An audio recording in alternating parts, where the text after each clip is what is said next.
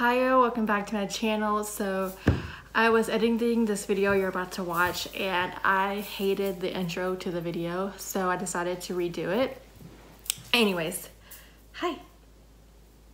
Do you want to come here? Okay. Paisley wants to join me. Anyways, this is a corn dip recipe. It is the perfect side dish or dip to bring to a party. You can literally make this dip year round. I do, and I love it. It's like a go-to dip when I need to make something to bring to a party. I just enjoy making it. It is so yummy and so good. But anyways, I hope y'all like it. If you make it or have made it, comment below and tell me how you liked it. And I love reading y'all's comments when you make stuff that I make. It's exciting. So anyways, I hope y'all enjoy this video. Don't forget to give it a thumbs up and subscribe to my channel if you haven't. And we will see you guys in the next video. Can you say bye-bye? Bye-bye. Bye-bye. Bye-bye. Bye-bye. Bye-bye. Okay, for this dip, you're going to need some shredded cheese, a ranch seasoning packet, mayonnaise, and you want to use mayonnaise, not the Miracle Whip, straight mayonnaise, sour cream, 2 cans of it's Mexican style corn. I got the off-brand, so it's Fiesta style corn, a can of Rotel, and some green onions. Okay, in a mixing bowl, you're going to add a cup of sour cream, and then a cup of mayonnaise.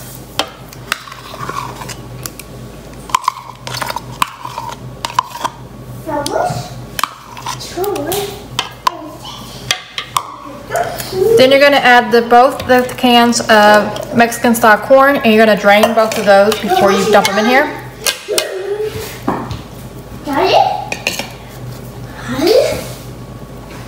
And then you're going to add a can of Rotel. And again, you're going to drain that. Your green onions that you chopped up. Those depend on how much you want. If you like green onions, put a lot. If you don't, you don't. Then you're going to add your package.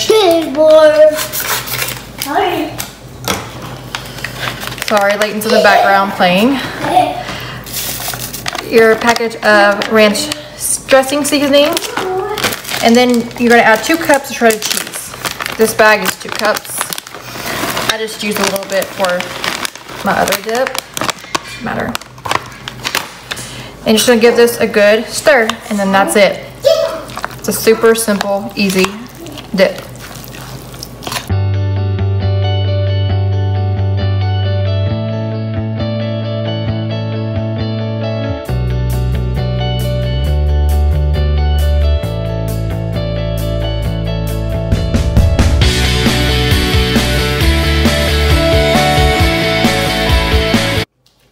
Next, I'm just going to put it in this dish to take.